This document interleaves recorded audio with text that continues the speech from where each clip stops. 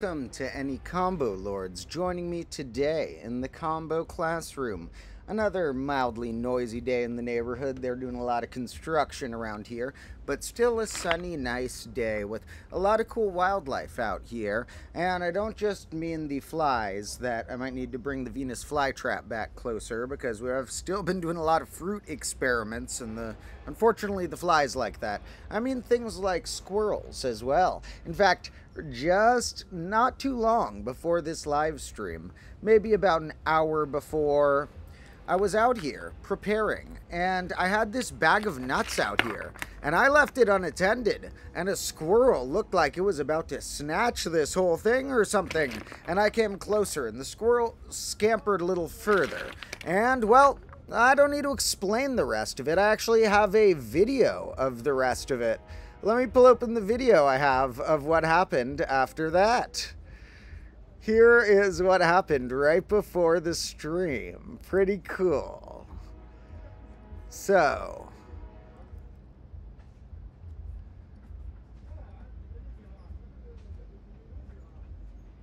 there's a squirrel,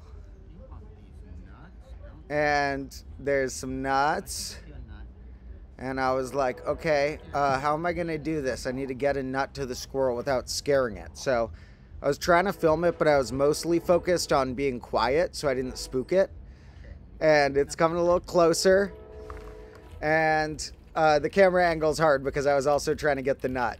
I had to rip open the bag while I was doing that. Trying to do it as quiet as I could. Now, there's the squirrel, and I was like, okay, he's got a little spooked. You want a little further? Where should I put the nut where I won't spook it? Okay, he's a little further. Here's a nut, dude. And then, wait a second, he's right there. And, yeah, baby, he got a nut. Now, he also gets a lot of these from other sources, maybe other neighbors or something, because I see their shells around a lot. And good for them. He has a whole family, a bunch of squirrels that do wild stuff around here, and I love them. I, in fact, brought the nuts back out, although I brought them back in the meantime, because when I left him unattended, he looked like he was about to snatch them. But then I brought the nuts back out, because I figured if we happen to see a squirrel come close, I think they can detect the scent of it, maybe even the sound if I, like, rattle it. And if we leave out some nuts, you know, the goal is still to attract the squirrels closer and closer so that they can hang out on the desk while we do live streams and videos. So that's our little squirrely intro. Now for our actual, more typical intro. Love you all. Thanks for joining me. And as usual, I am Domotro. This is actually my bonus channel, despite more subscribers, and there will be a new main combo class episode coming out in about 2 days or so about some more number theory. Make sure you've seen the last one, which was about a bunch of crazy edible fruits. Today's live stream will have some fun edible things in it. I have, in fact, about 3 or 4 edible things for me, and this one for the squirrels.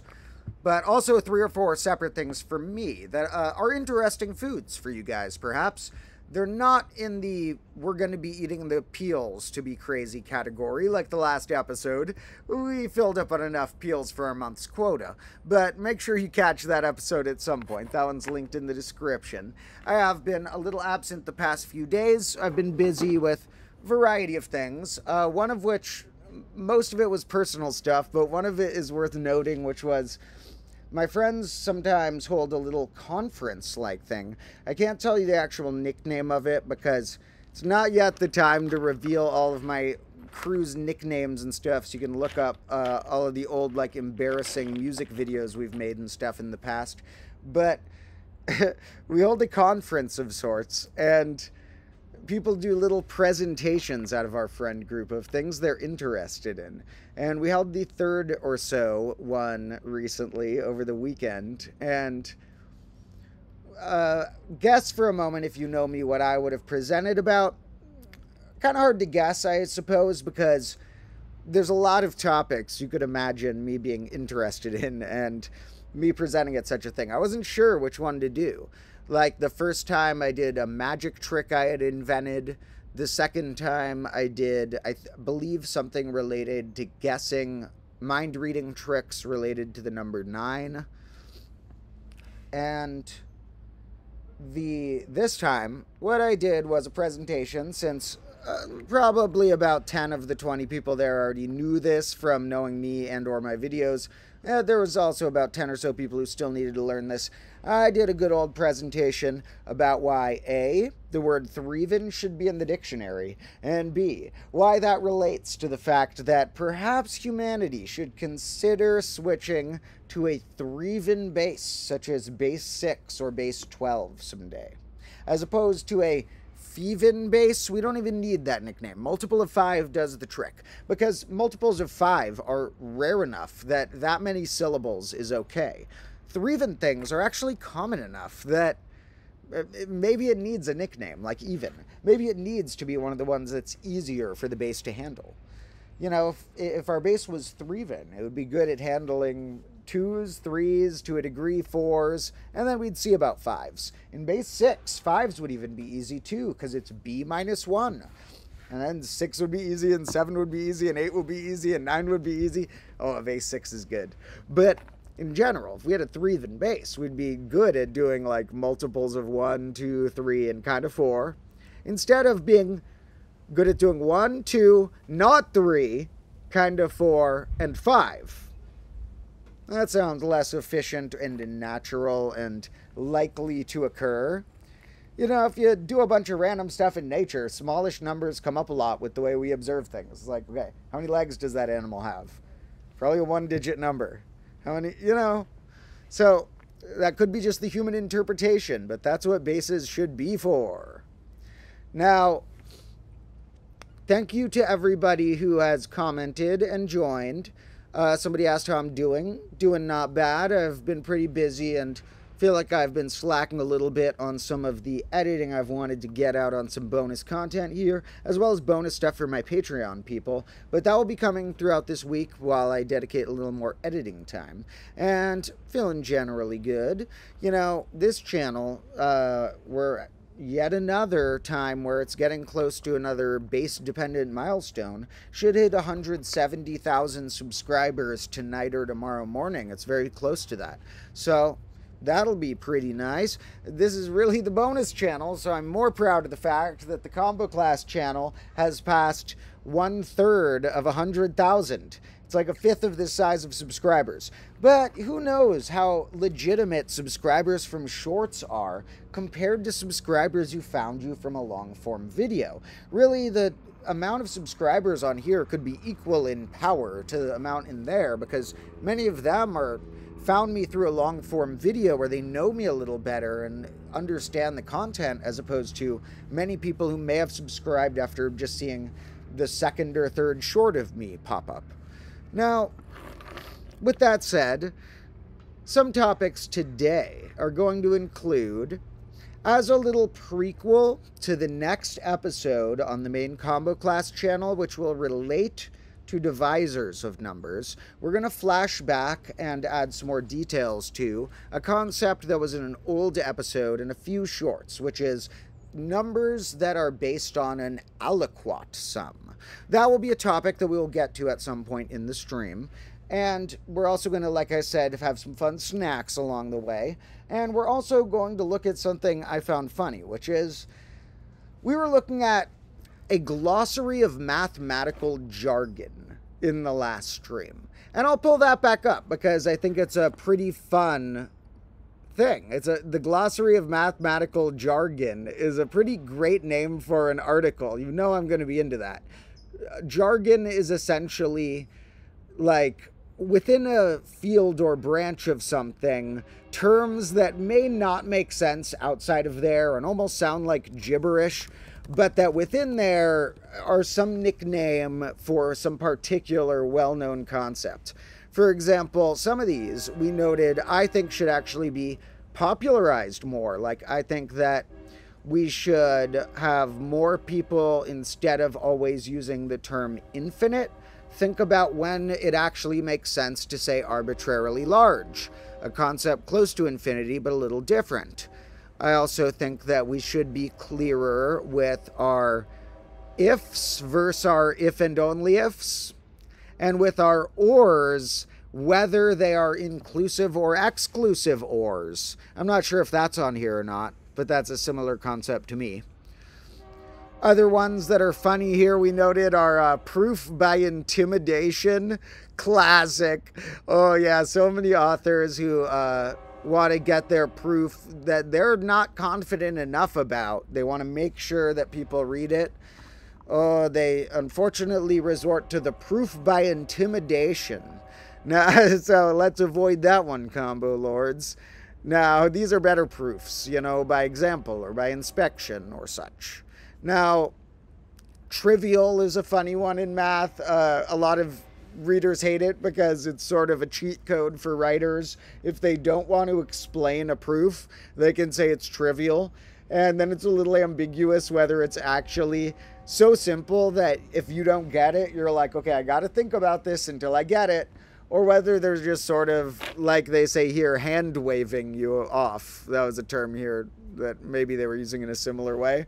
Now, the funny thing about this is that I looked outward and I remembered a list that I may have shown on stream a long time ago, but I think it's one of the most underrated pages of all time online. I don't even mean the content of it. I mean, just judging a book by its cover, the name and concept of this page, I think is one of the most underrated concepts online. So, lists are fun. Like, we have a list of mathematical jargon.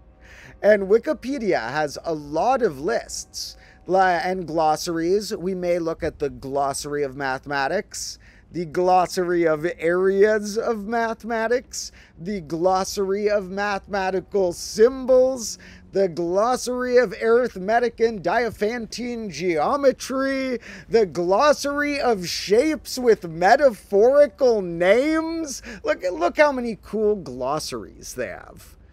In fact, they have a category of all these glossaries. These are going to be fun to read through on stream someday. Leave a comment if you have a request for any of these particular topics you'd like to see my my commentary on a glossary of.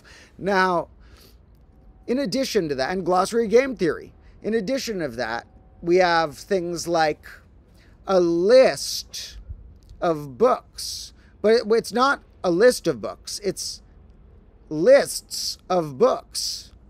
This is a list of book lists. So this is an article that all the things in it are lists. So if you go to these, it's a list. And it's like we've zoomed out on this meta list. It's a list of lists in this category. And if you're a logician who likes recursive humor, it makes you think, well, if they have a list of lists, do they have a list of lists? Because if this is a list of book lists, maybe they have like a list of science lists, a list of math lists, or things like that. And do they have a place where all of those are arranged in a list? Because if so, that would be a sort of a list of lists. And yes, this is the page I'm referring to as, I think, the most like underratedly hilarious, awesome concept. The list of lists actually is an article on Wikipedia. The list of lists. That takes a little while to decode in your head. You're like, okay, so I have a list here. On it, there's a bunch of lists, each of which is a list of lists, each of which lists things. So, for example, here we have, in the list of lists, you can look at lists of writers. It's not about a list of writers. It's about, these are each pages about a list of writers in that genre. This is the list of the lists of writers. And when you zoom out further, you get the list of lists. So, obviously, you have to consider, could you zoom out further? I didn't look that deep, but no, I could not find a list of lists online. Which means that In fact, I don't think there are any other list of lists online, apart from pages that are quoting this or copying it. But that means that today I say, let's establish the list of lists. It only has one item. The one item on the list of lists is this really cool page. Because this is a list of lists. So it's barely worth the 4th level list because we only have one thing.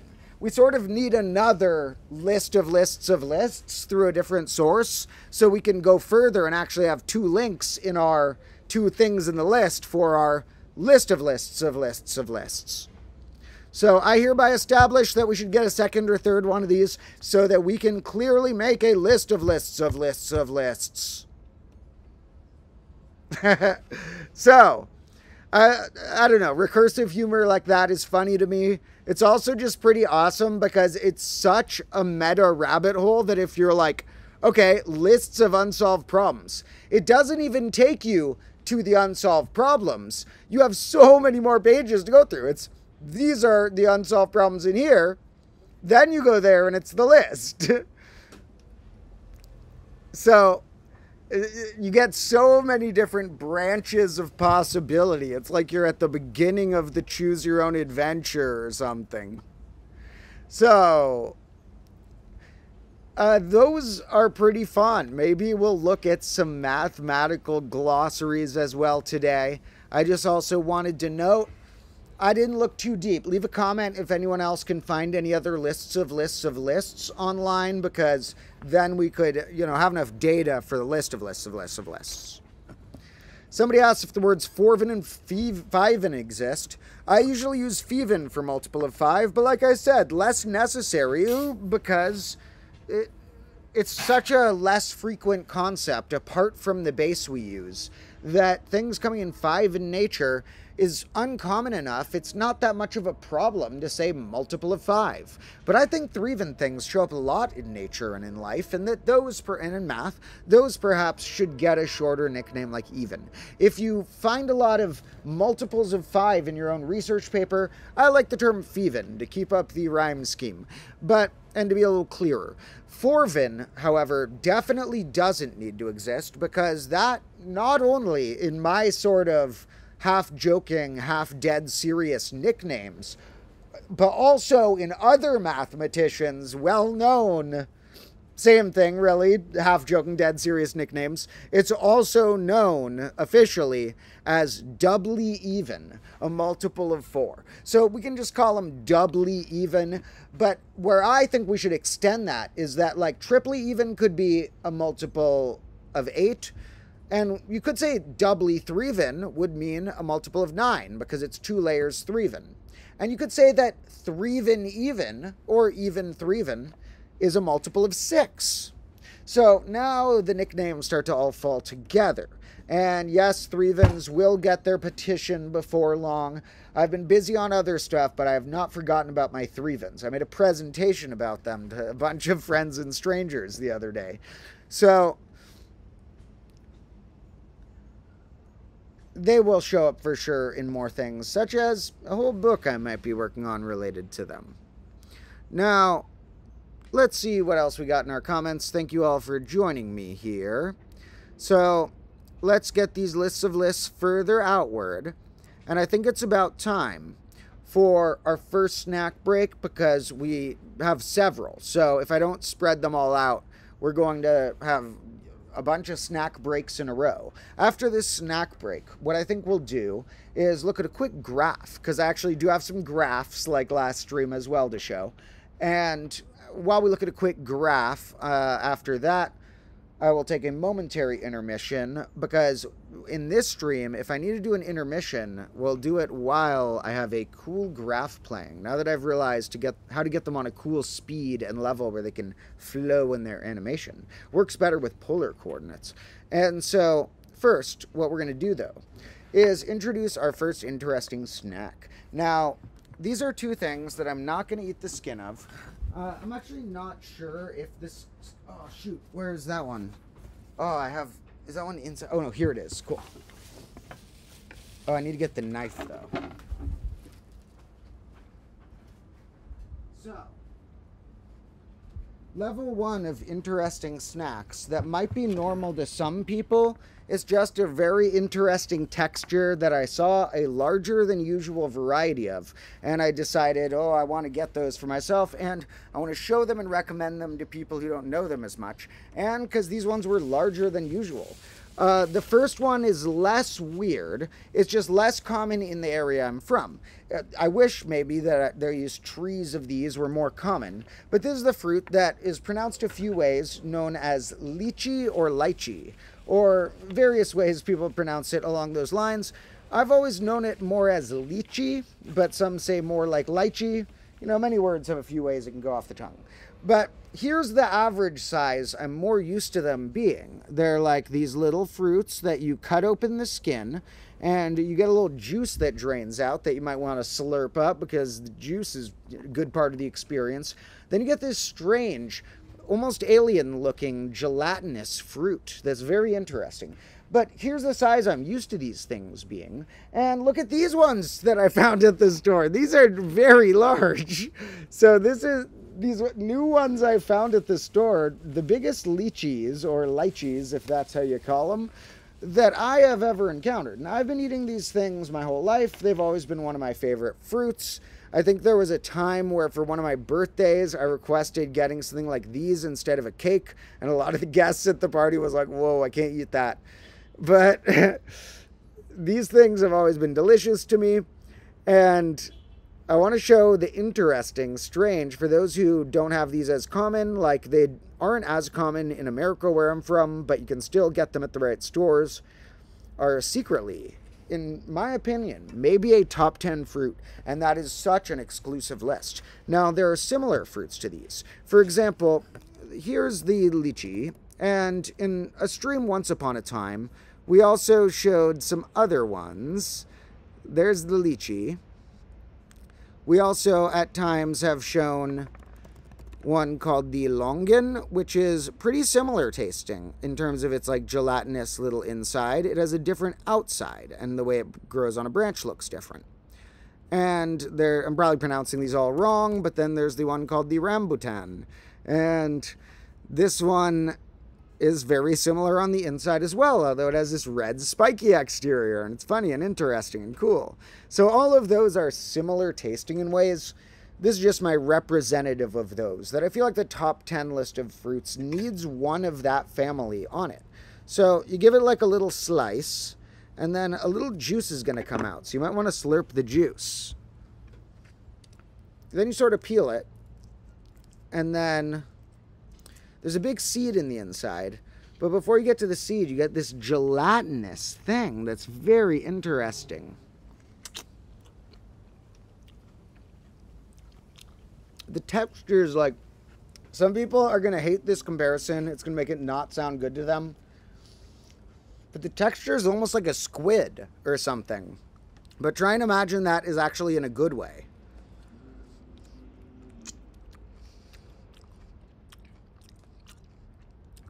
Actually, I also like squid, but I might be allergic to it because I developed a seafood allergy to at least shellfish. But we still need to test someday, once we get an EpiPen or something, or a doctor on set, whether squids are in what I'm allergic to or not.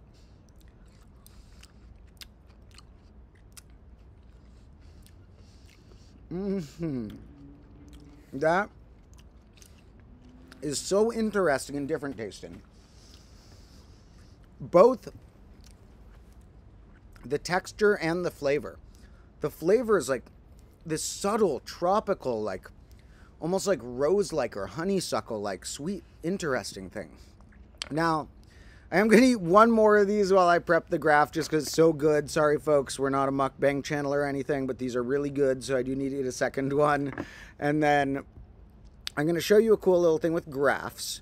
And we will, before too long, get onto our aliquot sum topic.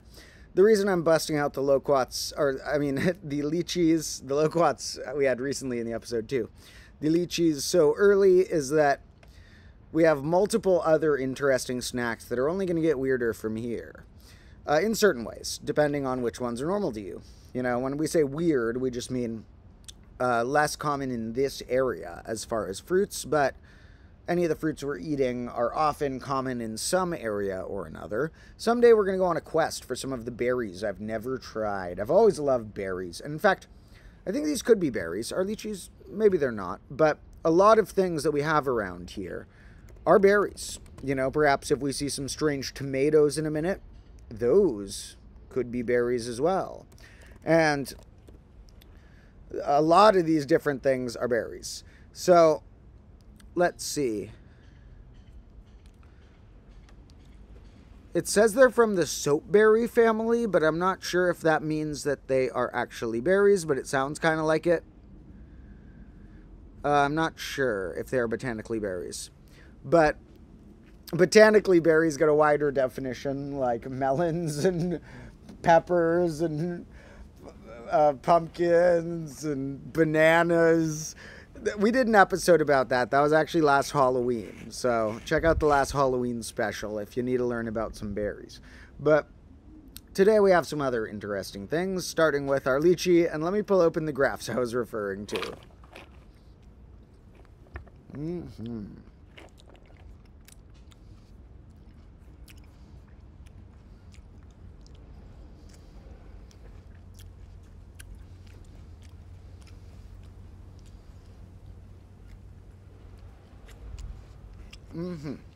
Okay.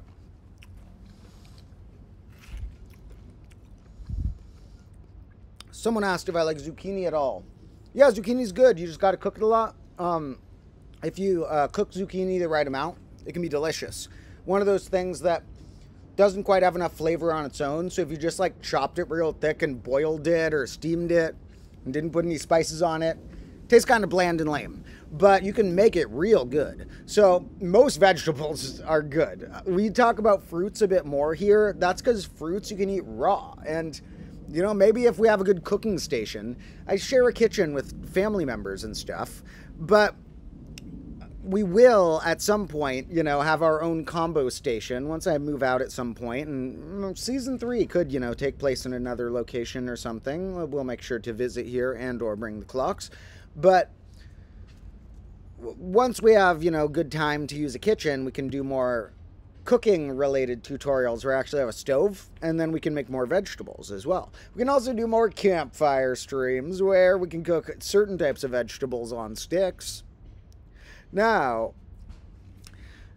what other comments do we have here? Some really fun, cool ones. Love you all. Thanks for joining me. And somebody asked if the squirrels are healthy and hungry, and they are. And because you mention it, what we're going to do is we're going to put up one more nut and make some nut noises somehow. And we're just going to put it in a similar spot to where I put it for them last time, so that when I run inside to use the bathroom in a minute, I'm going to move the rest of the nuts back in, apart from like 3. So that if after I clean up the stream or if I'm looking away and the squirrel tries to steal them all, they're not going to get like 30 walnuts at once. I don't want them to pull no bank heist on me or anything. So we're going to put one nut here, leave a few nuts ready for later. And that's sort of just to lure them, because if it actually comes close, I might move that nut a little closer to like on the desk or something like that, because it was so brave in that clip I showed at the beginning of the stream that I feel like it's ready to just come straight up on the desk. So as far as this graph I have here, this one is really just to start the one we showed last time, but it's not exactly the one we showed last time because we had a few different settings here. I had A and B. And so depending where I put A versus B, we get so many different possibilities. It's not just one on a slider. Like, it's different. There's a whole continuum of different combinations of A and B that could change this. And this is only with one line. We also had made a copy of one. This is using, by the way, polar coordinates for anyone who missed that. And it's related to the radius of stuff. And there's a secant, and these are thetas referring to angles, and these are 2 variables. And it's a really simple equation to be doing such cool stuff. We can also set the range of it, and we're going to make it go a little wider. We'll set these up to 100 for their range. That makes them be a little bigger outward. And then we're also going to set these sliders to a certain range. Let's set these from 0 to 100, and we're going to, we don't even need to go to 100. We'll go from 0 to 10, and we'll make it a small step, and we're going to make the animation speed as slow as it lets us. And same with this, animation speed as slow as it lets us. Our range is 0 to 10, and our step's going to be 0.01. So right here, they're both 0, so nothing's going on. Sometimes with the graph, you know, you can imagine why when there's 0 plugged in, it might not do anything. But when we start extending them, we start getting interesting stuff. Now look, when B is 0 and I grow this is just a spiral. I am hypnotizing you. Make sure you're subscribed to both channels. Make sure to respect all of your wildlife and be very nice to everybody. I am hypnotizing you. Okay, so that's just a spiral. Now this one makes it go crazy as soon as we put a little setting on there. Now, if we have both of these on, do we even have both of these on? Why is this one not showing? Where's red? Why is red not there? Oh, it is there. It's doing the same thing because I accidentally set them the same. What I had meant to do was make one of them just both A's and then one of them both B's. And in fact, you know, we could put the fourth one if we really need, which is the reverse. But what I wanted to show today is we already did this to a degree, even though it's already always going to be infinitely different because each combination of 4 different settings here has just such a crazy continuum of possibilities. Now, let's put the A and the B as our controllers up here, and these ones here are which ones I want showing, and we don't necessarily want all of them showing at once. And let's actually make it more symmetrical. I'm going to make these go -100, so they're more like symmetrical in a certain direction or way. Now, that's a pretty wild shape, but it's a little too much going on. We're going to start with just a few of them. Now, that's even just with 2 of them is almost too much. We'll start with 1 of them to start. That's already pretty wild. Look at that, what the graph does. This is just so cool. Now, it's such a simple equation. I literally only have 1 of them on the screen right now. And so, right here, what we did last time was these with secants. I was like, well, we've done a lot with other things like tangents and sines. Secants are a slightly less common trig function. What are other ones that are a little less common? Well, there's one called cosecant, which is actually written CSC in its thing because it's hard for them to, you know, make them all 3 letters, and the names of them are pretty bad. Cosecant and secant don't have the exact same relationship as like a cosine and sine or a cotangent and tangent. They're named pretty weirdly, but cosecant is another of the slightly less common trig functions. And when we do that, it slightly changed it. Let's look what it did right here. We now have 7 petals. Secant had 7. It was like a little rotated or something, maybe. It was pretty similar. Let's see if this one changes much if we change it to cosecant. They also have cotangent. I think that did change. Yeah, so this one's like that for secant, and cosecant did something slightly different. This one looks kind of like an eye. Whoa. You are looking into the strange eye. Now, what about the other ones? Because cosecant does appear to change it to some degree on some of these. I noticed at least some things on my own where the cosecant definitely did some different wacky stuff.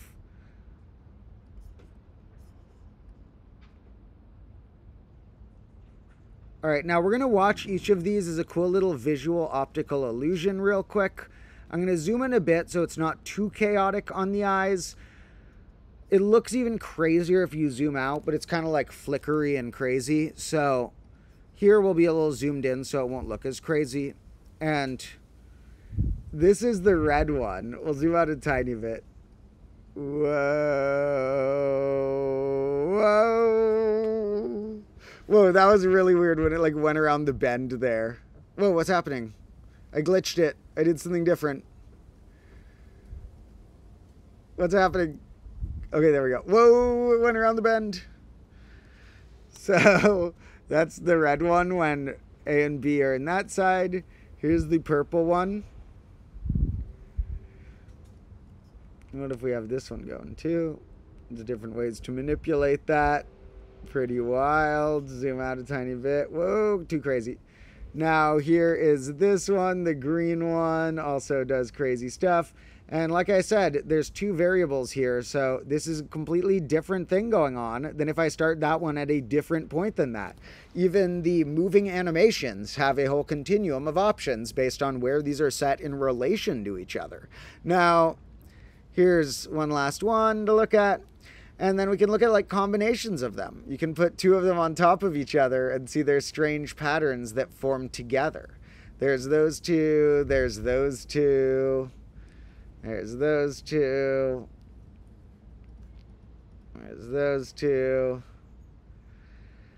there's those two, there's those two. All right. So this is pretty wild. I'm going to spend some more time on my own and maybe at moments throughout this stream investigating what other ones do similar wacky stuff. For example, what's the coolest place to start these in relation to each other? What happens if I throw in a third variable? What happens if I throw in a different trig function like a cotangent or something instead? For a real quick sneak preview, let's see what cotangent does. And that one's way too crazy. Whoa! Stop, stop, stop. Okay, cotangent sometimes goes way crazier like tangent does. So, chill out, cotangent. We're going back to cosecant. Now, here's cosecant again. And let's put a few of these on for a moment. They're pretty cool looking. I'm going to run inside to grab the other snack, put a few nuts back, and grab some water and stuff, and I'll be back in a moment to talk about some more weird lists, as well as some of those lists pertaining to types of numbers that have funny nicknames related to aliquot sums.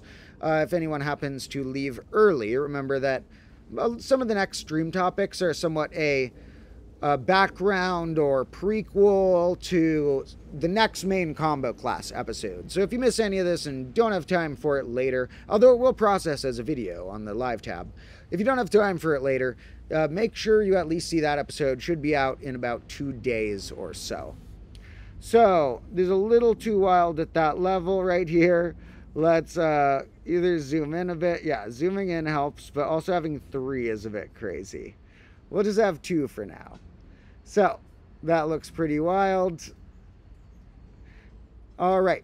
Now, I'll be back in a moment, and we are going to continue with some cool lists and stuff, and we'll start these from a different setting, so they're doing something different than we're used to. Might look boring at first, but trust me, it always does something wild quite soon.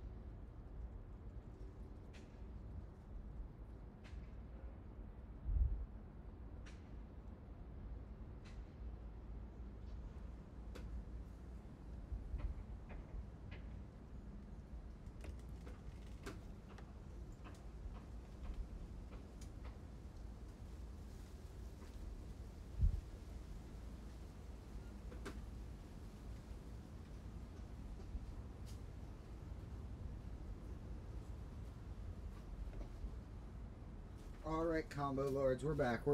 Thank you for sticking around. Was the graph not doing much? Oh, I hope we're not too zoomed in to see too much of the graph. Alright, we were getting some cool stuff, hopefully. Maybe it was pretty zoomed in. Okay, hopefully there were some cool moments like that going on. In any case, our main point with these graphs is, A, it's a fun thing that if you're going to throw stuff in the background, you know, don't be one of those streamers they're talking about these days who, just like some of the Twitch streamers who, when they got to go to the bathroom, they'll just put someone else's video on for 5 minutes. You know, I support using other people's videos. I'm almost always going to be fine if anyone uses my video. Even if they don't ask, as long as they credit it really clearly. And if it made a bunch of money, give some of that to me. Then you could use whatever you want. But, you know, be a little conscientious of it. I think maybe more streamers should find cool visuals like this to put on for their intermissions. Whoa! Whoa!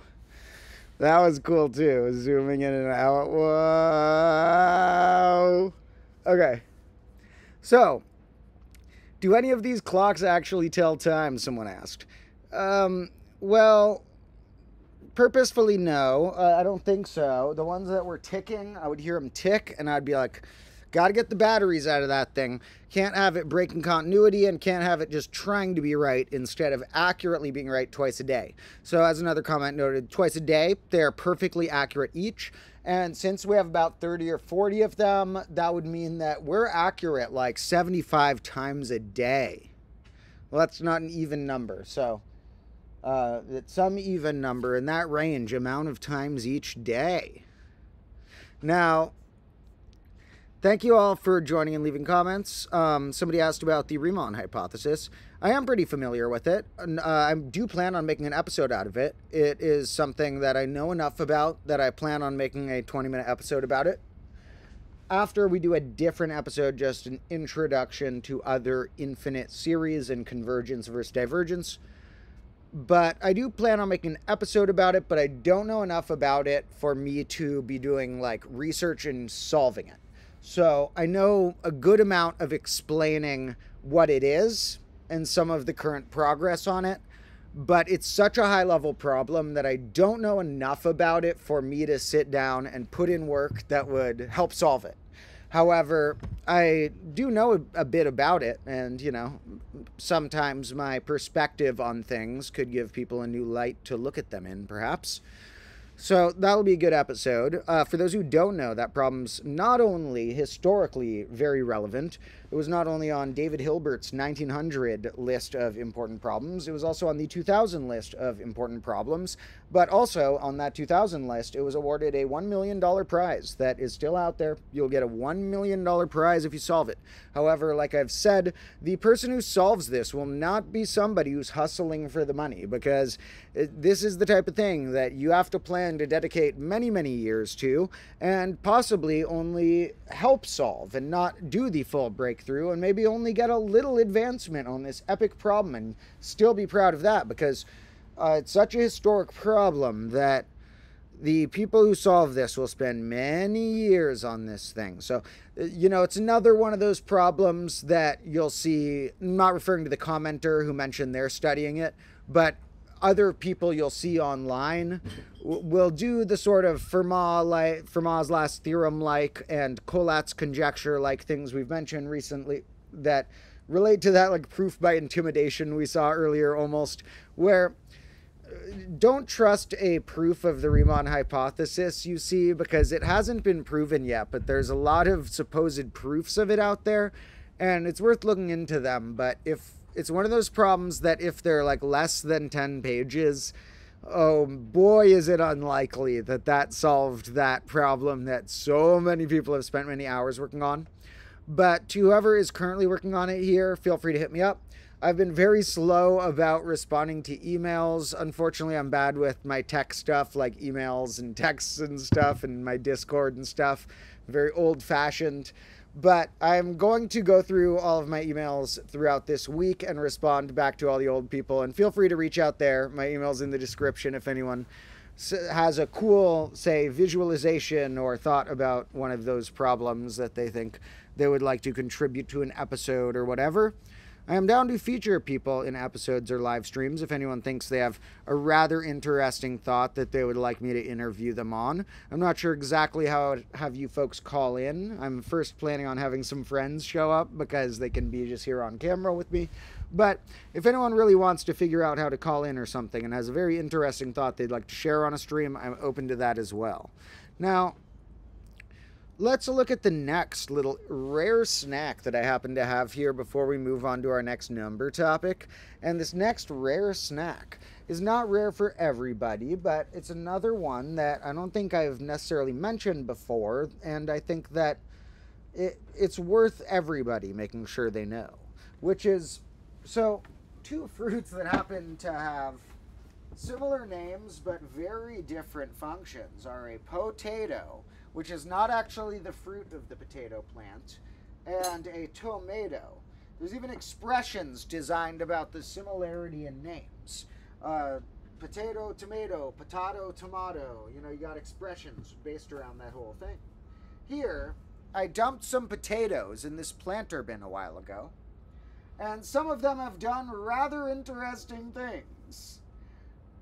They've grown these little potatoes. A lot of these little ones grew off an old dead potato that I just dropped in the compost. Here's a very minuscule one.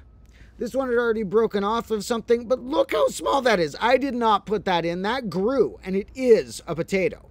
Now, we are going to try and cook these on a campfire or something sometime after we make sure the health risks are okay, because other parts of a potato plant are actually poisonous. That's not the fruit. That's the thing that grows in the dirt.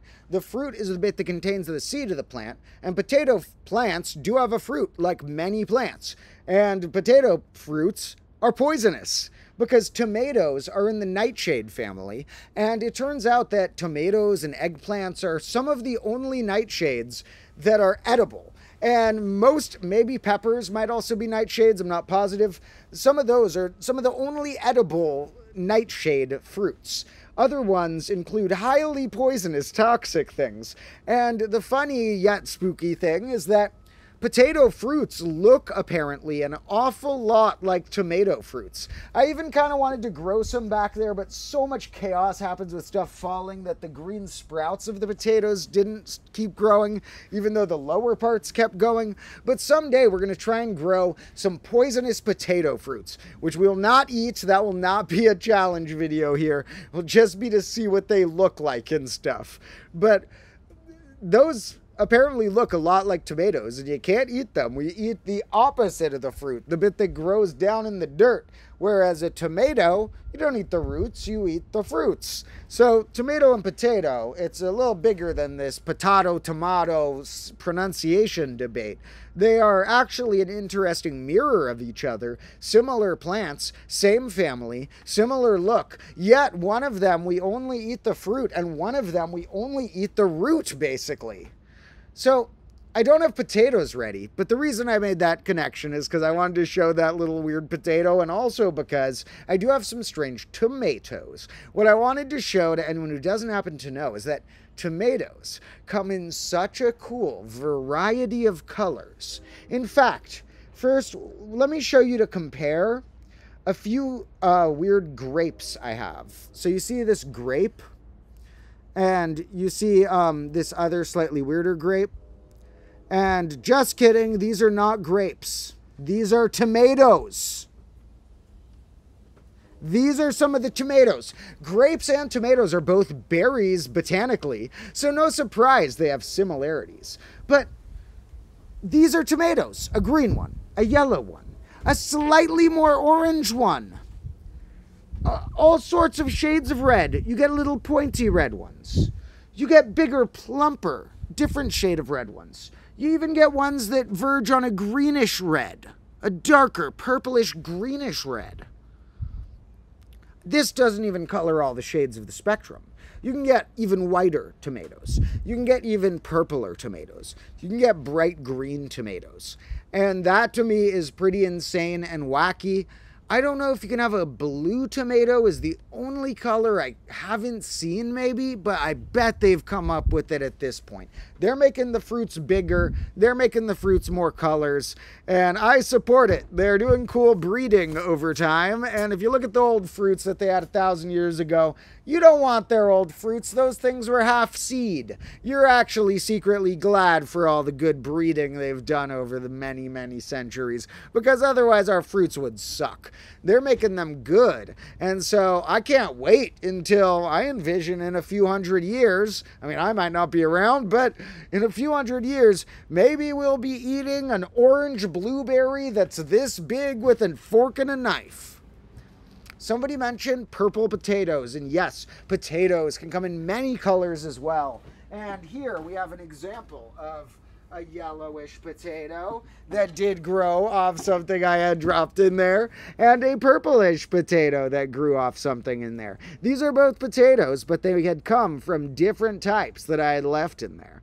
And there are other colors of potato as well, extra red ones, extra white ones, extra yellowish ones, and such. So a lot of fruits come in some strange, surprising colors. I wanted to try a little comparison of the difference of these different colors of them. And it might not be that interesting for people who have already tried these, or even people who haven't.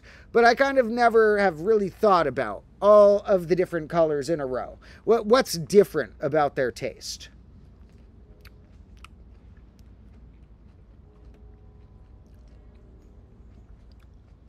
So, normal red, classic little tomato flavor. It has the cherry tomato, slight sweetness of it being smaller, and it's not necessarily the best texture of every tomato I've ever had, maybe because I got these on discount for really cheap when I was at the market getting the lychees and walnuts and some other stuff that I'll show later, but these were really cheap. I got like a huge box of these tomatoes for like $1.50 somehow, but also maybe because, and don't worry, I washed them off and stuff. Everyone's like, be careful when you're eating all the fruit peels. Yes, I washed off most of the fruit peels. Maybe I forgot a few, but yeah, if you copy the fruit peels, which I told you not to, do either get organic ones and or wash them. And organic's different than pesticide free, so whatever your research tells you. But somebody said, did they used to make glue out of potatoes? I'm not sure. This sounds logical and possible. Now, I kind of want to make an episode someday about all the weird ways potatoes could kill you. Because people have died from the potato cannon guns. People have died from potatoes in basements rotting and creating poisonous toxic fumes, either by eating rotten potatoes that had turned bright green or something, or by even the fumes of a crazy basement of potatoes going bad. And people have died from eating the tomato fruits or leaves of the plants. And so I kind of want to make an episode about like 5 ways potatoes could kill you. But that's a future snack break. We already did a snack break a minute ago, and I know a lot of people, the snack breaks are just a side tangent, and kind of for me too, so there will be at least a few math episodes in a row before we get deep into a snack break in a main episode. But we do a lot of snacking in our live streams to throw that in as well. Our live streams get a wide variety. But let's compare that to the purpler, greener one.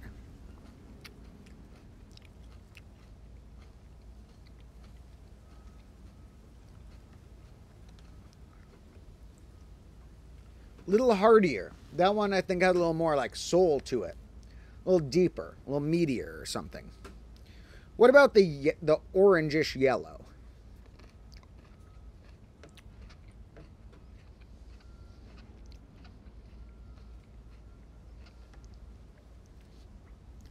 Now, that one's cool because it's like light. It would be good in the right context, but it's very light. It has a lot less of that soul, but also is very like smooth and flows easily. This one might even be further that direction just from the color.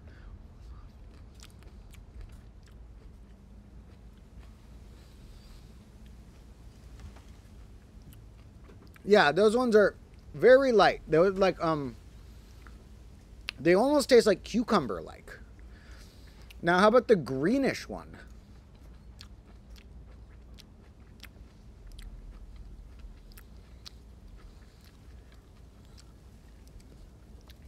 No, that actually was a grape.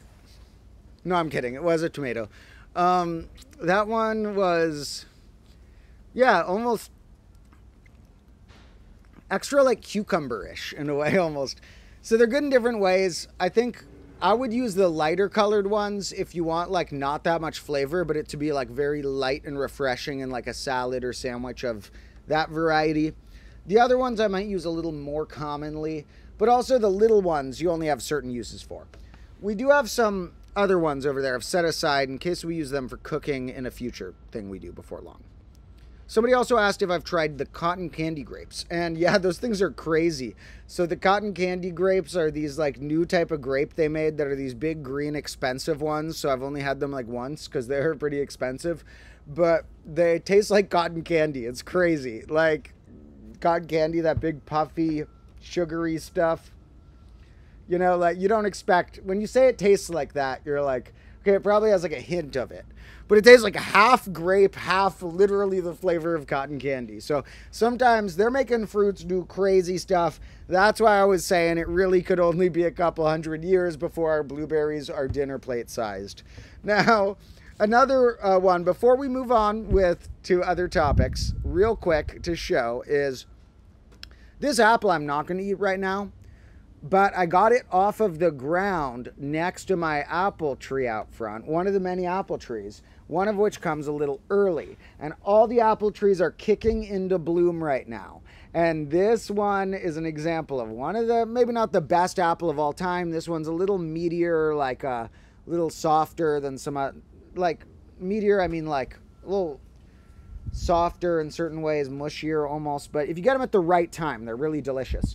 And we're gonna have so many apples soon in that yard that I share with family and a few other neighboring houses that I need to make applesauce. I need to make apple pie. I need to make apple everything. So throw your best apple recipes toward me or apple experiments. We could always do sequels to our apple experiment snack break we did once and take our apple experiments even further.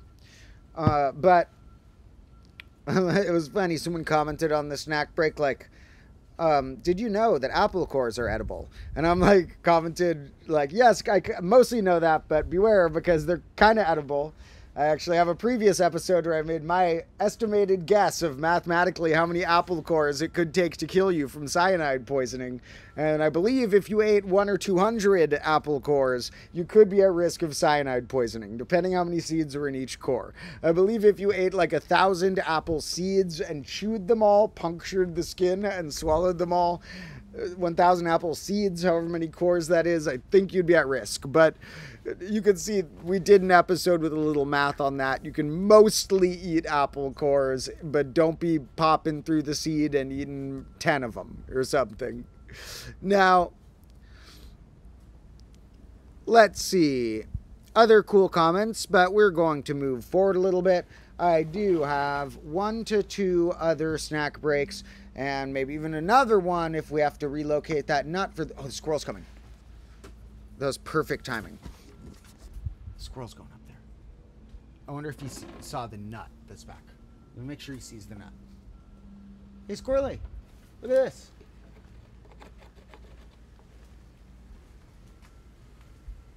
What was that?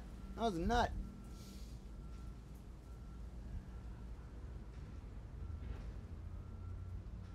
Okay, I'm going to keep my eye on that. Don't be surprised if I pan the camera over really quickly and be like, wait, look at this. If the squirrel comes close to that nut. Because if it gets really close, kind of want it. So here's what I'll also do. I'm going to make it obvious that I also have another nut for it on the desk right here.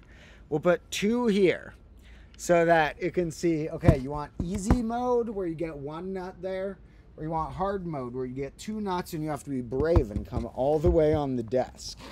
So basically don't be surprised if I pan over the camera weird, or even if it does something really cool, I might try and film it on my phone instead here.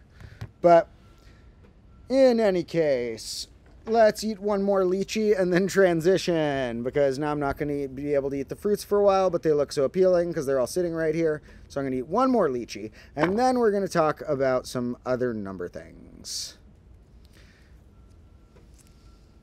You guys really got to try these. These things are pretty awesome. If you get a wrong one, the flavor can be off. You got to get a good one, like any fruit. But, ooh, when you get a good one like this, the flavor is just so sweet and subtle and delicious.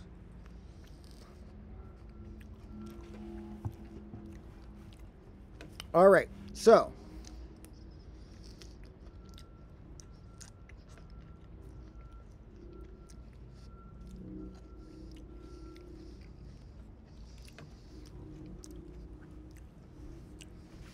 Now, our next topics included this thing called aliquot sums related to numbers that I think we can actually look at some funny overviews of. If we find the list of, out of all these glossaries I pulled up as examples of glossaries, I kind of pulled these up as a series of jokes of how, like, increasingly specific the glossaries get. Math, areas of math, math symbols, arithmetic and diaphantian geometry, shapes with metaphorical names. But what I didn't actually pull up that's actually more applicable to here is a list of number theory categories, because many of these are funny names that can be defined in two ways. And the two ways are very similar, but the two ways are with what's called aliquot sums or with what's a whole divisor sum. Now, for example, a perfect number is just one that happens to be on here. Oh, look at my, I clicked perfect numbers. We were on a list of lists. We weren't on a list. We were on a list of lists. Look, now I'm on a list again. So they have, oh boy, yeah, look, aliquot sum has an article there. But here, perfect number and Mersenne prime, we can see we've even clicked on those in streams before. They're that color. And these other concepts, too, are types of number that often can be described in terms of two ways. We've often used what's called the aliquot sum, where a perfect number, for example, has all of its proper divisors that aren't itself add up to, which is the aliquot sum of a number, add up all of its positive factors but not itself. They add up to exactly itself. But let's think about this. So for 6, we're saying that 6 is made of 1 plus 2 and 3. It is just the amount of items. Makes this thing's worth 6. So 1, 2, 3, and 6. This thing's worth 6. We're going by how many letters are in that word chisel right there. Now, we could say that the proper divisors apart, which means the factors apart from itself, add up to it. That is one way of defining a perfect number. We can also say that all of the factors, all the positive divisors here, counting itself, add up to twice it. Now, similarly, the number 120 is triperfect. It's a multiply perfect number. That means that 120, being triperfect, has all of its divisors add up to 3 times it, which actually means we can also define it that its aliquot sum is twice it. Because if all of the factors apart from itself add up to twice it, that's the synonymous with all of the factors including itself add up to 3 times it. You can just add it to both sides of the equation there to make that work. So perfect numbers and multi-perfect numbers are one example of something that we've often defined with aliquot sums. But I want us to remember that sometimes we can define them as well looking at the whole divisor sum. And the reason we're doing that is because the last time this came up in an episode a while ago, like a year ago or something, it's one on the main combo class channel, goes into some sorts of numbers like this, which is called 13 Strange Numbers with Strange Names or something like that. It's one of the older episodes, but worth watching, that goes into a bunch of numbers that all had funny nicknames that were all under the umbrella so that I could put them in one understandable episode of all being connected to, we can define them with the aliquot sum. Now, about half or more of those could have been defined. I think I would have to look through all of the numbers, but let's say about half of them could have been defined also in a different way in terms of their divisor number, where, for example, the multi-perfects or perfects, it's defined synonymously. We could say a tri-perfect number, you know, all apart from it, add to twice it, or all with it, add to 3 times it. The tri-perfect numbers, for example, are pretty neat. There's only 6 known, and it's unknown if there are any more, if there's an infinite amount, if there's no more, if, you know, there's 1 more, no idea. But there's only 6 known. Some mathematicians think those could be the only 6, and the smallest is 120, the long 100. I keep telling you it's an underrated number. When I tell you things like 6 and 12 and 120 and 36 even are underrated numbers, I'm not kidding. Keep your eyes out for these fellas. They're going to keep popping up. Now, other ones that are funny that we defined with aliquot sum have so many cool nicknames, like pulling open just a few that are awesome nicknames there. You get untouchable numbers, you get sociable numbers, you get amicable numbers. And funny enough, sociable and amicable sound very similar to a type that will be discussed in the next episode. Part of next episode's topic will draw in a type of numbers known as friendly numbers and solitary numbers. Are going to come in for some features as part of the mystery and facts going on. And funny enough, friendly numbers and solitary numbers, although that may sound to many people in their head like, is that something Domotro's talked about before? That sounds like maybe we've done that. We've done amicable numbers and sociable numbers, but we haven't done friendly numbers. There's so many types of numbers that get these nicknames that they almost get synonymous ones, but they're a bit different. Sociable numbers are numbers that if you take the aliquot sum, then the aliquot sum of that, then the aliquot sum of that, and etc., it forms a loop instead of spiraling to getting stuck somewhere.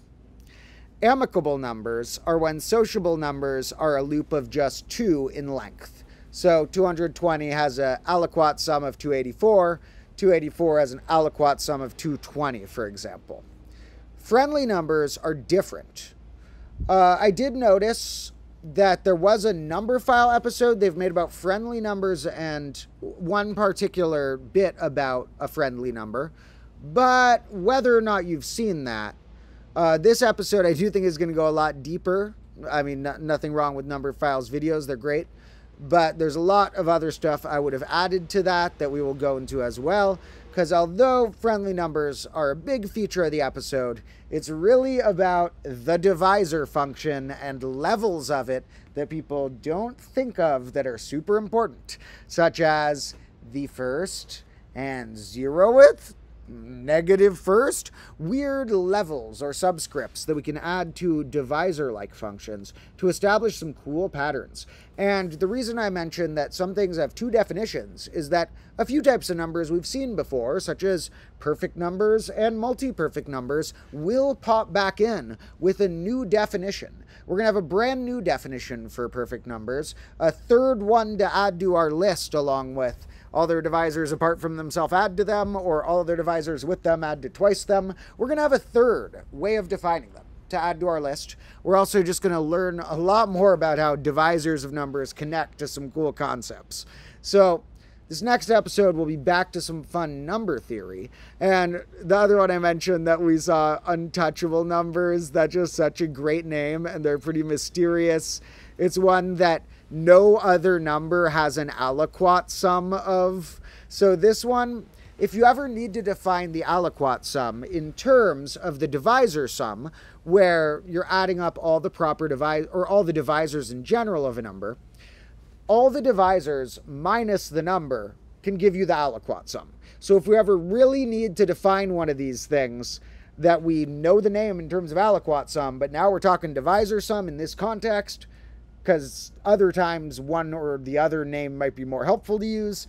When we're using divisor sums, we will be able to express anything about aliquot sums, but if we need to, in the worst case scenario by saying it's the divisor sum minus the number. However, that's not the only way to do a divisor function. That is what I call level 1 of the divisor function. Now, another fun thing about we'll save the rest about these levels for the actual episode coming out in about 2 days on the main combo class channel. Now, what's cool about untouchable numbers too is, look, 2 is untouchable. No number has its proper divisors add to 2. Then 5. So if you're going up, you're a mathematician, you check a bunch, you're like, okay, 1 adds its own proper divisors add to 1. 2, I can't find any, and maybe I even proved there's none, which they have at this point. 3, which isn't that hard to prove with here. 3, okay, 2 has proper divisors. Wait, no, which one would add? Proper divisors would be 4.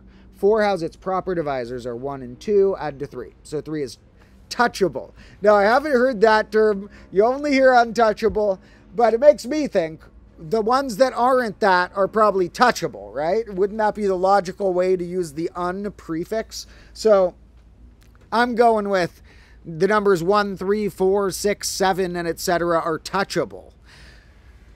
There's also other nicknames that could be introduced. I want to coin new nicknames for types of numbers I've been fiddling around with that I'll make episodes about at some point. And when I made my episode about 13 strange numbers with weird names about some aliquot sums, I did coin my own one as a guess of, I can't find any other term for this, and it seems useful. It seems like a missing gap in all of the nicknames they have. So I did say that a certain type of number I was calling introverted numbers and extroverted numbers. So check that out if you want to see if you agree that that should get a nickname or not. Now, here, the cool thing I wanted to note is that 2, 5 are untouchable, but then 6 through 51 are all touchable. If you were going through them all one at a time, you might think, okay, all the rest of the numbers might be touchable. But 52 is untouchable. And no numbers proper divisors add to 52. Now, it looks like here, if they prove a slightly stronger version of the Goldbach conjecture, which sounds pretty intense, then they will also know that 5 would be the only odd untouchable number, but that is not known. Oh, and someone has also left a donation. Thank you so much, Jan Crutil. That is awesome and nice. Those help out so much with the live streams. I can pretty much self-fund, you know. Our only props are little fruits and stuff, but any donations like that are greatly helpful for our main filming, helping me work with my camera people more throughout the week, hire people to help me film and edit and such like that. So definitely helps us get out more episodes and more awesomeness. Thank you. Now, also glad that you appreciate the energy. You know, like anyone, I have darker days and times too, but I find that being on things like live streams or my episodes with you guys does bring out the best side of me, or one of the good sides of me, and I like to try and roll with it, and we're on a good roll of me tapping into a certain type of motivation when we do this, even though, like anyone, I have my own darker or more anxious or depressed times throughout the day and stuff, but I find ways to still fall in love with fruit and numbers and stuff, so I'm glad to share it with you all. Now, let's now look at one or two other wacky nicknames of numbers that are just funny. Another one that's pretty funny, as far as nicknames go, are impolite numbers. And impolite numbers versus polite numbers are numbers where this isn't related to the actual aliquot sum, so it wasn't in that episode. I think this came up in a short, possibly, but I just think it's a really funny nickname along those lines where we're like, you can get mixed up. You're like, okay, we had friendly numbers, amicable numbers, sociable numbers, polite numbers. Which one's which? And oh, don't get me started on all the varieties of perfect numbers. You have multi-perfect numbers, hemi-perfect numbers, quasi-perfect numbers. Although they don't even know if any quasi-perfect numbers exist or not. It's got a nickname, though they don't know if there's any. Check this out. Let me first, okay, polite numbers. sometimes also called staircase or trapezoidal numbers, are numbers that can be written as the sum of some consecutive positive integers. 2 or more numbers in a row added up can make the number. Now, here's what you'll note. What are the impolite numbers that are not this? 1, 2, 4, 8, 16, etc. And here they're noting the impolite numbers are the powers of 2. And let's see where that is. So has that really been proven? I would have to look up to refresh my memory if that's been proven or not. But the impolite numbers that are known, at least here, are the powers of 2. Now, looks like it might be proven here. Now, there's so many more fun names of numbers. There's ones called evil numbers we'll cover at some point. There's ones with every nickname you could imagine in the world. And there's room for more nicknames. I think nicknames help you grasp a concept. Imagine if we had never nicknamed numbers with exactly 2 factors prime. Imagine how much clunkier all the papers about all that stuff would be. We might not even have as many papers because it would be too annoying for all the mathematicians to have to keep writing that. They would want a nickname. Yeah, a nickname in a good form can be a tool to help you grasp a concept, you know? So, let's more nicknames. If you ever come up with a random type of number, feel free to give it a nickname, although don't be surprised if you find out somebody else has already nicknamed it and yours doesn't stick. Oh, wow, we have another donation from William Wallace. That is really awesome, people. Love you so much for those donations. I mean, I love all of our viewers for joining me, but that is really extra helpful and cool. So thank you for those folks who donated stuff. Really warms my heart that it means enough to people that they want to keep supporting us to grow and do more and more cool things. Because I do have a lot of fun plans coming up. But like I said, I've cut myself off more recently from blabbing about my upcoming plans because that will sometimes bite me in the butt by me over-promising and not being able to deliver on it for some reason or another. So I remembered that it's better to under-promise and over-deliver, meaning that sometimes I'll bite my tongue a little bit when I'm about to talk about all my fun plans for the next month, just in case only 90% of them I'm able to pull off. Then it'll seem like 90% more than expected instead of 10% less than expected. In fact, we don't even need to blab about the future because we have enough crazy stuff in the present and the past. But in any case, thank you all for the donations and for the other folks joining us. Now, other types of wacky number will come up and get some refreshers in this episode. We're going to do one that comes up is hemi-perfect numbers. Quasi-perfect numbers I don't think are going to get a callback in this upcoming episode that is almost done. So quasi-perfect we'll get our refresher on right now. Quasi-perfect are ones where all the divisors add up to 1 more than twice it, or it's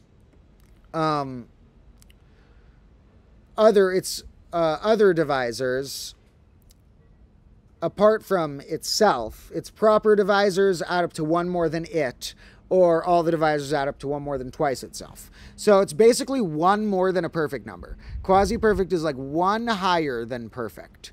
Now and it's a minimal abundance, but let's be careful because abundance on its own usually means the excess of how much more the amount of the sum of the proper divisors is compared to the number, or synonymously, all the divisors is to twice the number. However, the abundance or abundancy index is another thing that sometimes gets nicknamed the abundancy. So there's a few other terms that get that nickname in a way. In this episode, one does come up that's different, and I decided to go with the full abundancy index, extra clear name. But we're going to look at another measurement called the abundancy index, related to how I was saying there's other levels to the divisor function. So abundant numbers in general are a nickname for ones that have past perfect. They are, the divisors add up to more than perfect would be. And deficient numbers, boom, roasted. That type of number really got roasted with that nickname. But deficient numbers are the ones that it's less than a perfect number. Now, Here's a funny fact where it says, we don't know if there's a quasi-perfect number, but if it exists, we know that it must be an odd number and a square number. It must be greater than 10 to the 35th power, and it must have at least 7 distinct prime factors. So that's pretty wild. Now, here's like the double quasi-perfects. These are the ones that the abundance is 2. These are 2 more than a perfect number. So that's fun. That 20 happens to, that's fun fact about 20. Smallest number that is as close to known to perfect, but more abundance than perfect, but the smallest possible and the smallest number of that example. So, a lot of funny ones. Here's more and more nicknames. All these wild nicknames. Look, a quasi-amicable pair. It's like 5 bajillion nicknames they have for these numbers, and I fully support it. So, this one we're really mostly in the next episode going to be talking about the ones called friendly numbers and solitary numbers as far as weird nicknames go, but also perfect numbers, tri-perfect and multi-perfect numbers, and one called hemi-perfect numbers that I don't know if I've mentioned before or not will come up in the episode as well. And this thing called the abundancy index that's a little different. So that's a pretty fun one. Welcome to Stick, who's joining us after work here. And that is most of the nicknames I had pulled open here. But there is another glossary-like page we were on a minute ago that I feel like we'll just refresh a few of the other funny ones that are worth getting a quick refresher on. What are some of these that we have already discussed related to this? Now, we haven't, like, some of these we've gone over in random streams, like a unitary perfect number. There's like a hyper perfect number. Look out, there's every variation of perfect number. Pick any prefix you want, and there's probably that perfect number as a type of number. Hyper perfect numbers are a little more complicated for their function. Now, some of these are generalizations of perfect numbers, or perfect numbers are them for a certain level. Like a multi-perfect number, or multiply perfect, include perfect numbers as the level 2 of, in a sort, multi-perfects. Now, here, the aliquot sum article also reminds us some of the others. We mentioned these ones. We can also define prime numbers as numbers with an aliquot sum of 1, or numbers with a divisor sum that's 1 more than themselves. That is a good way you can also define prime numbers. Here they're talking about these ones we mentioned. And the almost perfect numbers are the ones, these are ones that I mix up in my head sometimes with impolite. That's why I wasn't sure in my head if impolite had been proven. I was like, really, that was proven? Huh, I didn't realize that. But that's because I was thinking of the almost perfects, which these, the only known ones, are the powers of 2, but we're not sure if those are the only ones.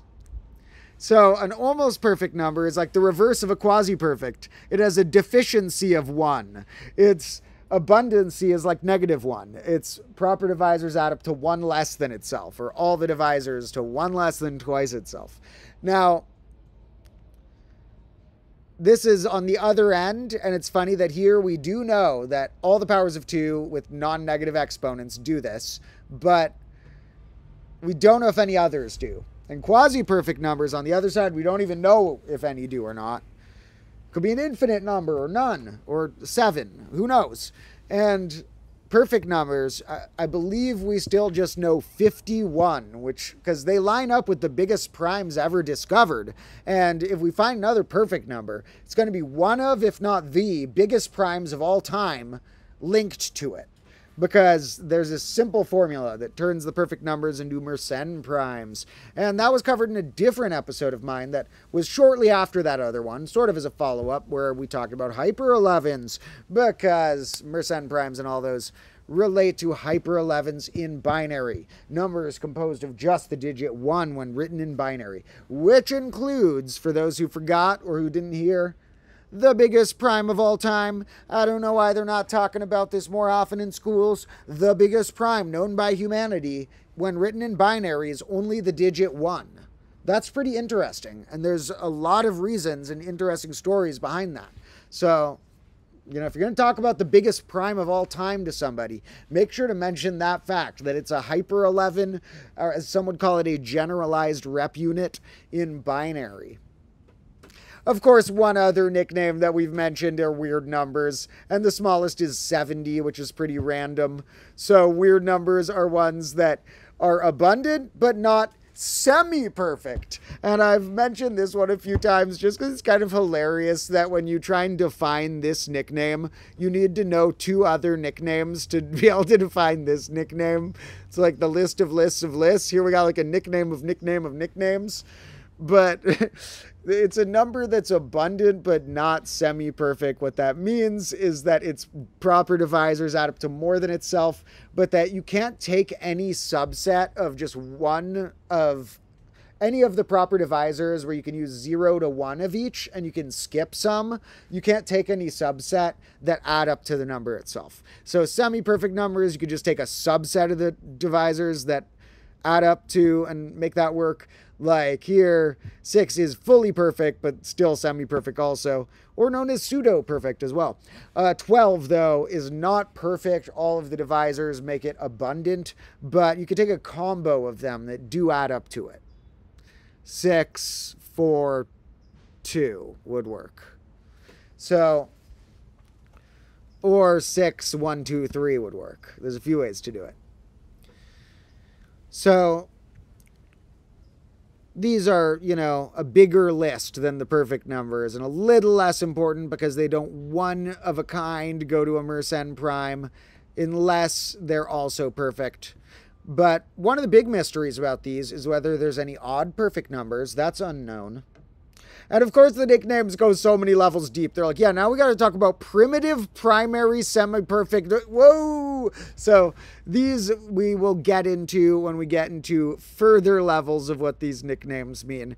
But one of the main ones that'll pop up in next episode will be that fella named Hemi-Perfect. We'll see why. Sort of halfway on the way to multi-perfect. It's another number that we can give a new definition. Some of these we are going to be giving a new definition for. Not to replace the old definitions, but why not have another definition? That'll help. So, those are some fun number things. I think I might prepare one more snack break. And while I'm preparing that, which I might need to grab a thing or two for, we're going to look at a different combination of the graphs that we had pulled up today with cosecants.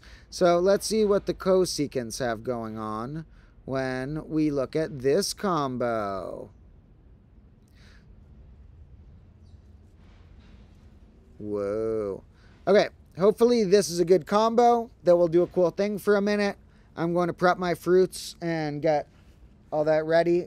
And then we're going to do one more interesting snack break. Whoa, okay, that went too crazy. We might have to be zoomed in for when it does that. It might look boring for a minute when we're zoomed in, but it gets way too crazy when you're too far out. Okay, so for people who want even more of that, we will do more streams dedicated to that, but I have decided it is a good mild intermission time whenever I need to grab something from inside or whatever. I will put this on unless I highly expect there could be something crazy about to happen in the bathroom. I'm background, because then we will know that it'll be something fun for people to watch if it takes me a minute to prep our next snack, which, yes, is also fruit related, but it is another interesting fruit one, a new variation on a few themes of before.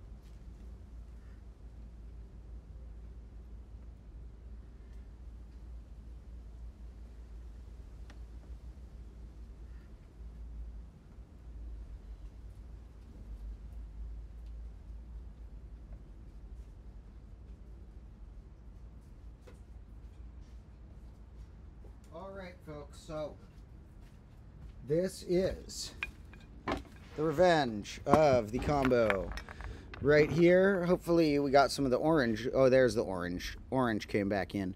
How are you all doing? Good to have you all around here. Let's zoom out for a moment, even though it looks quite wild out there. Okay, we will pause this. When we just have one going, it can do different stuff too, like, or, whoa. Sometimes we get cool amounts of things, like look how threeven that looks. It's a threeven flower petal structure, bigger and bigger and outward and outward. Now it looks like an eye or a universe. Whoa. Whoa. All right, so I do have one more snack here at least. I have two snacks. One of the other one I have apart from what I'm about to show would be basically prepping the lunch I'm going to eat after stream. So we'll see if we make that lunch or not. But I do have one special fruit combo.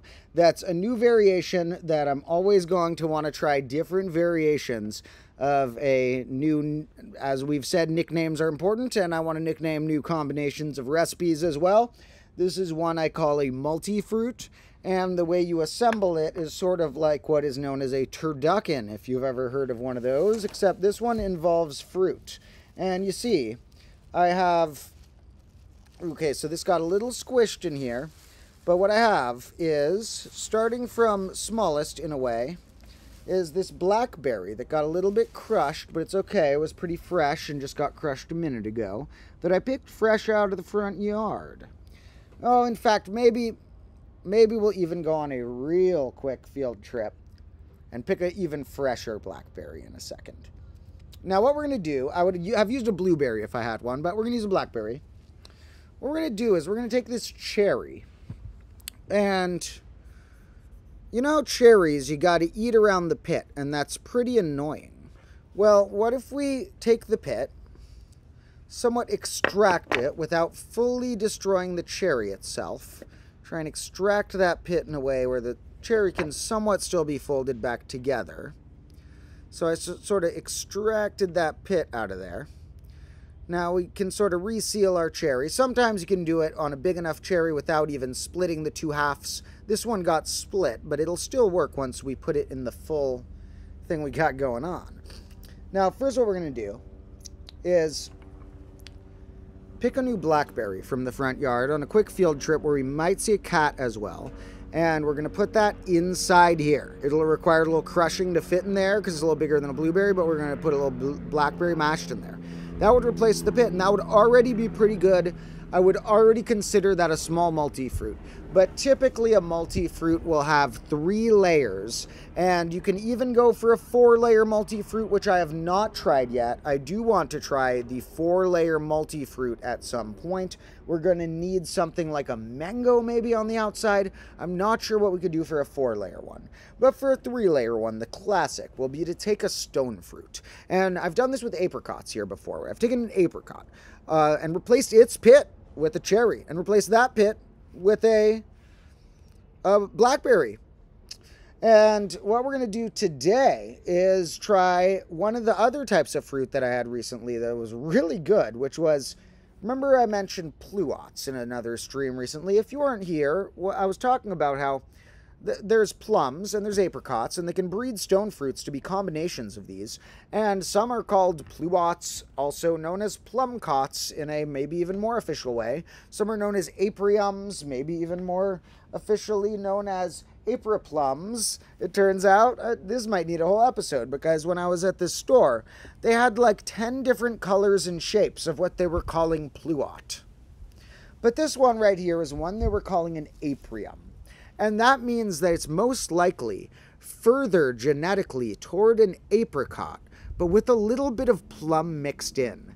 And this thing had a really good trait and a mildly dangerous trait. The really good trait was that it was a delicious fruit. The slightly dangerous trait was that the seed was, or the pit, was really sharp on the other one I had. It sounds funny to say the seed was sharp, but like, I swear, if I had bit into this thing slightly differently, it would have cut my mouth. The seed on this thing, so sometimes it came out a little easier than the others. Some types of apricots are usually like freestone to a degree, meaning like the pit comes out much easier without having too much attached to it. Plums can go either way. Sometimes they're a little less freestone and you gotta like extract the pit out a bit. This one wasn't as freestone-ish, but you can't really see right there, but at the tip right there, there's this really sharp point. It's like this thing, if you were a hunter-gatherer, you could use this on the tip of your arrow. This thing is sharp enough that if I had bit into this wrong, I feel like this one's not as bad. You can't see with all the mush there, but there's this really sharp point right at the end. It's like a little thorn. And if you bit into one of those weird, you can really like stab your mouth. So careful if you bite into a weird stone fruit variety, I guess. But this one, despite needing me to extract the pit a bit, does have a great amount of room to tuck our next part of our recipe in. Now they look like sort of like eyeballs. So, you know, maybe start off our video like this. But maybe we'll get, maybe that'll be our thumbnail. Maybe we'll put that on the thumbnail later. But in any case, let's get some blackberries on a little field trip by visiting the front yard. Which, of course, I don't want to show any neighbors or family people who don't want to be shown, or addresses or things like that. So until we get to the plant, I am going to switch just to this screen, but you'll have my voice to guide you. And we're going to take a little stroll. We're going a little outward to this yard that I share with the family and some neighboring houses. And, ooh, a leaf fell on the computer. I love when the leaves fall right in front of me. And we might get to encounter some cats. I can see at least one cat sleeping over there. We can see if he wants some pets, which he usually does. And I can see some blackberries. So, folks are ready to see the fresh beauty of being close enough and aware enough of certain plants that you can pick right off the vine. Like I've said, there are areas around here where tons of these grow wild. Like here, there's going to be like, you know, over the course of the season, maybe a couple dozen of them. But there are places where there's going to be a crazy abundant amount. And we're going to take some field trips soon to zones that I consider to have essentially an arbitrarily large amount of blackberries. Oh, well, you couldn't see me pick that one. I'll just eat it. We'll get a real clean pick for our interior. There we go. Now, with this fresh blackberry, we will be able to complete our multi-fruit. So, let's see if we're going to get a quick visit from a cat real quick. The cat that's sleeping right here is Sassafras, and he's the one who was stray. And it wouldn't even like let us touch him like a year ago, and now is obsessed with love. And will just like every day come begging for pets. And here's a little Sassafras. And he's really nice. So he got adopted last May, Friday the 13th. So a little more than a year ago. And he has adapted to loving pets. And he's a little sweetheart. Oh, Sassafras. You see how trusting that is? He's like more trusting and loving than like even average cats. Not compared to my other cats maybe because they're little angels, but he's getting as nice as them by studying their ways. He copies Dandelion all day. And he is so sweet for a boy who was so scared of humans like a year ago. He has never bit or scratched me. He's so sweet. All right, Sassafras, we're going back to the convo classroom.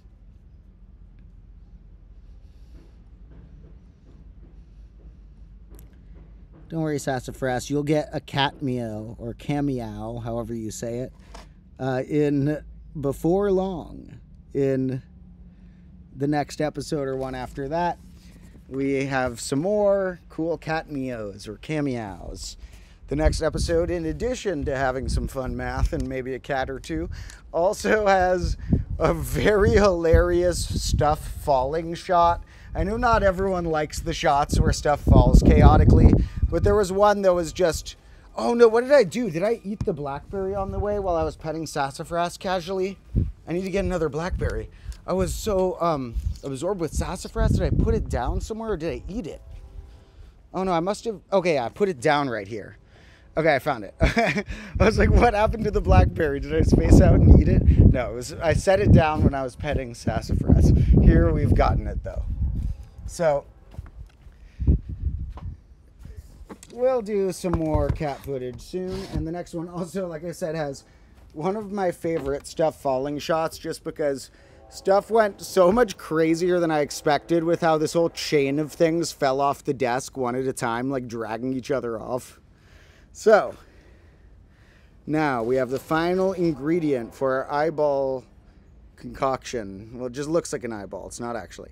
Now, it's a little bigger of a pit there than we would have wanted for this cherry because some cherries are bigger, and a little less room here than we would have wanted. We're going to have to crunch this blackberry in there a little bit, but it's still going to work pretty great.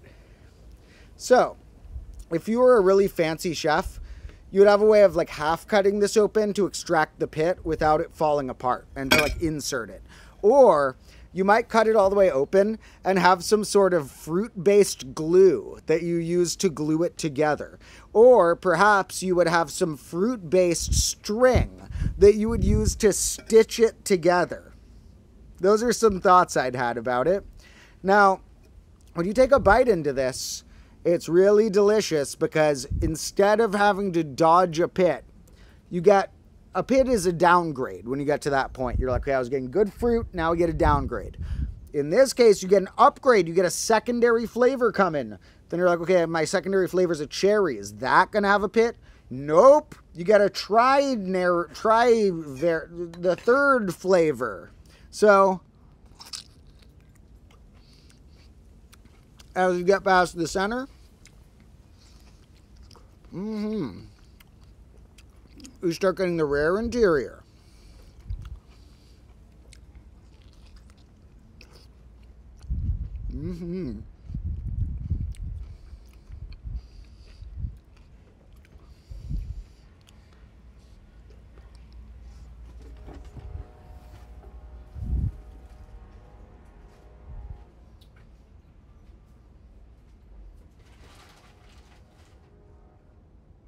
All right. Should I wipe my hands off? Now I have like a whole fruit soup here. That was like a really spilly fruit. Usually it's because it was an aprium. Although, okay, so our test concluded that those apriums taste really good, but I don't think they're as good for a multi-fruit as an apricot was. The apricot just fit better, was more consistent, had the right texture to bite through easier. This one, the cutting and chewing process left me a whole like soup I have to try and drink now if I want to get all the nutrients. Now, oh, and I better be careful leaving all these nuts out. I accidentally left 4 nuts on the rim. 4 nuts is too much for the squirrels. They're going to get 1 or 2 nuts at a time. Now, that was pretty delicious. Now, those were actually most of the mathematical topics that I had planned for today's stream. If that is mostly what you are here for, is the mathematicalness, the new episode on the main combo class channel should be out around Wednesday, and I will be trying to get some of the new shorts I've filmed edited down this week, as well as catching up on some of the bonus footage for my Patreon people and stuff like that, and catching up on chatting with Discord comments and such like that. And catching up on my emails and all that, but still, a lot of great footage is in the vault ready for our next couple episodes. I've been starting to film a few outward at once to plan them on a larger scale. And while I am still currently editing all of the main ones myself at the moment, it does sometimes take me more than a week, although I aim to have them out like once a week. Sometimes it takes me like a week and a half, but there'll probably be a week and a half between some of the ones over the next month or two, but they're all going to be very cool. So, and as usual, you know, some people are surprised when we threw a snack break in last time and they're like, whoa, it's botany all of a sudden. That's weird and new. And while that's totally okay, they just didn't, know the context of the channel. If people had been following from the beginning, they will know that it was like the 5th or 6th snack break, that we have done a snack break every 5 or 6 episodes. Quite reminiscent of that weird die I had. I think it might be back inside, but the one that I showed before that goes 1, 2, 3, 4, 5 bagels as its 5 faces. That one, it already got a feature in a previous stream. And so the next one and the next few will be back to some number theory-like concepts, which a lot of people like. And gonna try and catch up on spending more time this week editing some of the stuff down, maybe even into a few bonus videos for this channel, because it's been a while since I put a non-live stream content on this channel. So we'll catch that up as well. Now, thank you all for joining me, because I think I'm going to wrap it up pretty soon for today's stream. But a lot of fun stuff we did manage to cover. If anyone came late to the stream, this will be posted in the live tab as a video right after. Although, as you know, I have no choice but to have the chat disappear while it processes to HD. So it takes YouTube, like, depending on how long the stream is, somewhere between like a quarter of a day and a whole day to like process it to HD and then to put the chat back for some reason. I don't know why they don't have the chat go there while only the SD is ready, but not my choice. So unfortunately that's how it looks, but the chat returns if you watch these long enough later that they've gone HD again. Now, in any case, YouTube's funny with some stuff like that, but I love them. YouTube's awesome. I remain spending almost all of my own like time that I spend watching something, like many people, although I do a lot of studying and hiking and cooking and cool stuff. I also have downtime where I like to watch things that I'm, half spaced out during. And some people watch a lot of movies or a lot of TV shows or this or that. Really, I pretty much only watch YouTube if I'm ever spending downtime just spacing out watching something. So I love YouTube here. Plan on continuing on putting a lot of more cool stuff out on the channel over the next few months. And in fact, this channel, at the end of this month, will be this channel's 1-year anniversary. It's even newer than the Combo Class channel, which is, a little over a year old. This channel is literally still less than a year old, which is pretty crazy. Maybe we'll probably be at somewhere in the 170,000s of subscribers after 1 year, which is a lot more than I expected and pretty awesome. So thank you all for joining me. Remember that if you're ever bored, we got a bajillion videos on the live tab here from before. We also have a lot of great Combo Class episodes on the main channel where my favorite edited down stuff goes that you'll probably not have seen all of yet, and a lot of more fun stuff coming soon. So thank you all for joining me. Gotta figure out something to do with these apples. Gotta confiscate most of the nuts apart from about 2 that I'll leave out for the squirrels in different locations. We'll put 1 on the fence and 1 all the way out on the table, so they have to come and be brave to get that one. And maybe work on a little bit of editing and stuff. Now, the other snack break I was going to do is I have materials to make myself a sandwich for lunch there, but it's not quite interesting enough to do for a 4th snack break, so we'll do some cooking tutorials when we have a better setup for that in the future. But we'll also be back with all of our favorite math squirrels and other stuff before long as well. So, love you all. Also remember there's a Discord and a subreddit and things like that linked in the description. And for anybody who happens to be able to help in certain ways, you can also help out through a Patreon or a membership thingy on here, which I haven't fully set up, but is, on its semi-setup already. But even if you can't, just sticking around for our future content makes you one of my combo lords. So thank you all for joining me, and I will see you before long.